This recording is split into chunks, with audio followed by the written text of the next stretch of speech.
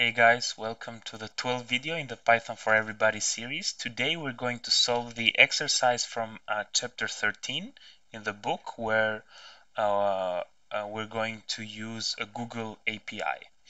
Okay, so before you get started, make sure to download this code from the book. The link should be in the chapter. It's geojson.py because we're going to use this code for our exercise. Okay, so the exercise asks us to change the code, which I just mentioned, to print out the two-character country code from the retrieved data, and also do some error checking. So if the country code is not there, the program shouldn't stop. Okay, let's take a look at the code we're going to use. So I'm going to copy this GeoJSON into my file here. Okay, and let's see. This code is explained in the book, so you might want to take a look first, but let's go quickly through it together. Here we are using the URL lib, the JSON library from Python, and SSL. I would suggest that you leave this part exactly like it is right here. We are not using API keys from Google, that's why we need this part. That's all you need to know at the moment.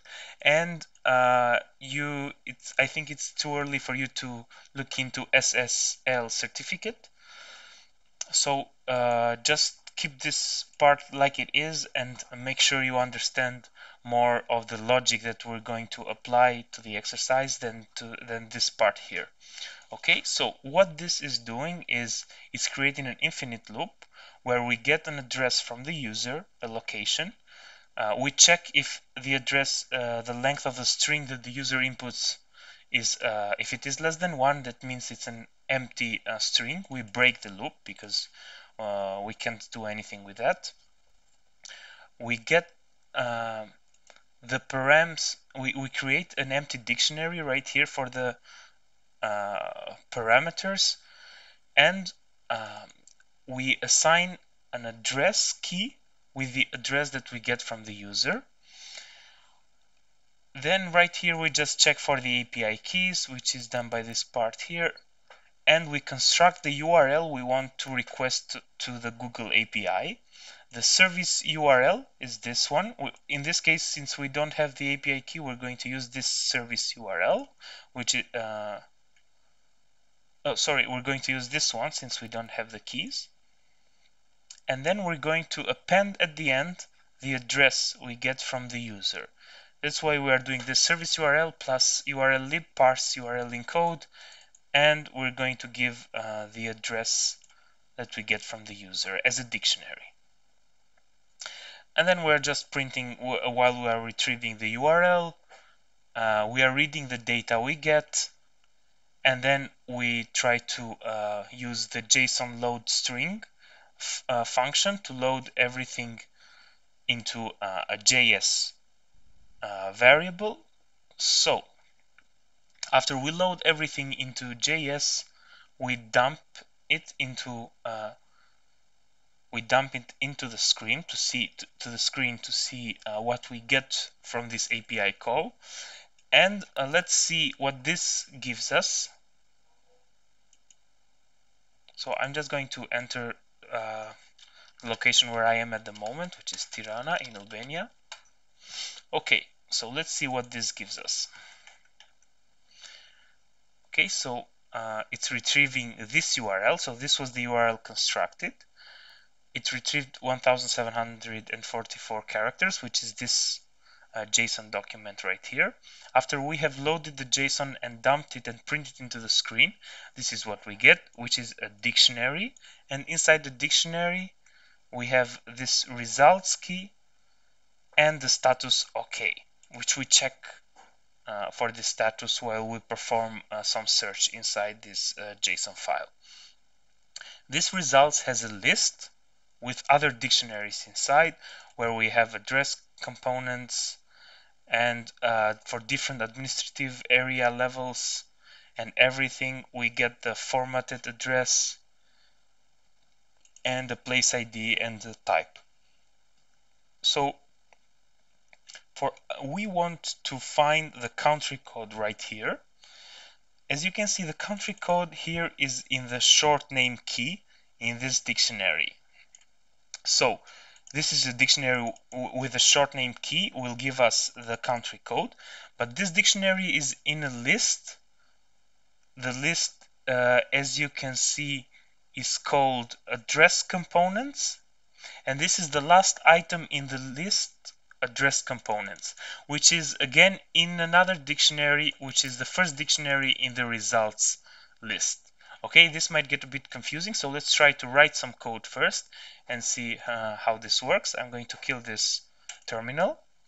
So to get the latitude and the longitude, as you can see, you go in the JS dictionary results, so we get the first item of the result, and then go to the key geometry, which is a dictionary by itself, and it has a key location, and inside location there's another key, lat for latitude, the same for longitude. So we will try to get the country code. Okay, so I'm going down here. I'm going to try to get the country code, which is again going to be in the JS dictionary. It is going to be in the results. Okay, and then let's run this again so it's easier to see where to find the country code. So we want to go in the results. So I'm going in the results here. And inside results, we have a list of dictionaries with address components and formatted address and geometry. Okay, what we want is the country code. Let's see where that was. Okay, so it's in this dictionary right here, which is in the list address components. So inside results, we want to get the first dictionary. So I'm going to put the index 0, and in here we need address components.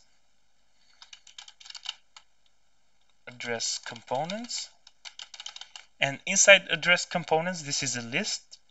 We want the last item in the list. Okay, so this is where we have the short name, which is the country code. So I'm going to put this -1, which means give us the last element in the list.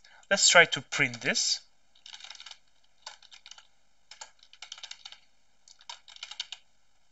So this is how you usually are going to work with API.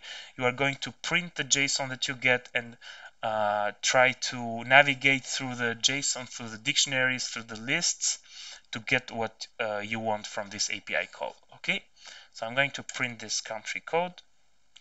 Let's try again Tirana. And as you can see, what this print gives me, it's in the end. It's right here, so we get the long name and the short name, and we want only the short name, the country code. Okay, so this should give us the country code. Let's kill this terminal.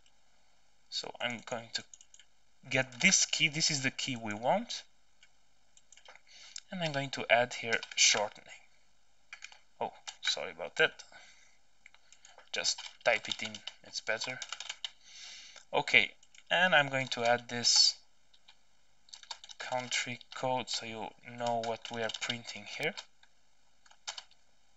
Okay, so for the country code, I'm going into the results of the JS dictionary. This is a list, so we get the first element of the list, and the first element is a dictionary. We want the address components, which is again another list inside a dictionary, so we want the last element of that list, and then we want the short name key in the dictionary, which gives us the country code. Okay, so let's run this for Tirana.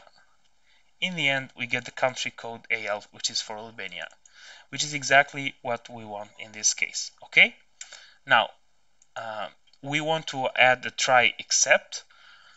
for cases where there is no country code. Okay, so I'm going to put this inside the try, and an except here. I'm going to say print couldn't find the country code.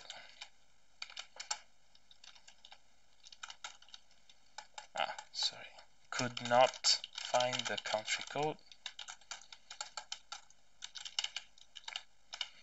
Okay, so this is in a try except block. So for addresses where there is no country code, we need this try except block.